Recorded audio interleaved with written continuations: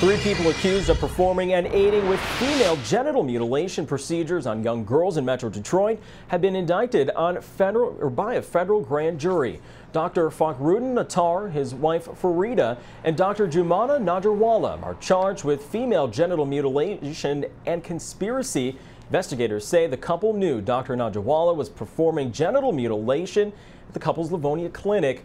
Attar's wife is accused of assisting her. The doctors are also charged with making false statements to investigators and trying to obstruct the investigation.